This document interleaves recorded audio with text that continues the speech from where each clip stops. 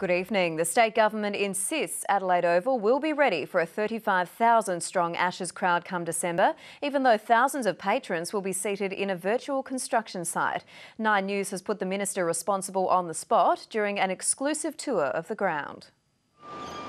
Exactly 3 months until the first ball's bowled and Adelaide Oval's got some work ahead of it. How the hell is there going to be a test standard grass and pitch ready for the December test? Well, the turf that we're growing is ready to play turf. We've laser levelled it now. The drainage systems are in, the gravel's being laid out.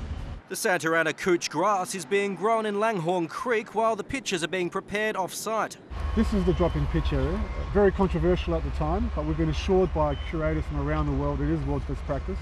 Builders hope to lay the turf next month. To what extent does the weather play a part? Because obviously it's playing a part today. The biggest issue for us isn't so much the rain with the turf, it's the heat. We want the grass to grow. We've got to make sure we can transport it quickly, effectively, and get it down and get it watered as quickly as we possibly can. With 8,000 footy memberships already snapped up, authorities are determined not to repeat Melbourne's disastrous Docklands opening when the turf resembled a sandpit. There are a lot of lessons from that, a lot of lessons about enclosed stadiums and how that worked.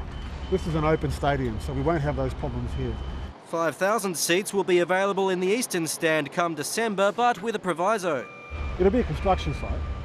Let's not beat about the bush here. I mean, that stand will not be finished for the Ashes, but it's a bonus. We weren't planning on having it ready, but I think it's going to be a good little addition. The world will be watching the Ashes test, and you're calling it a construction site. Is that a concern?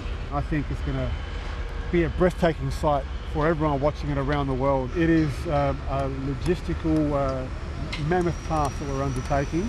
I equate it to the invasion of another country. Tom Richardson, 9 News.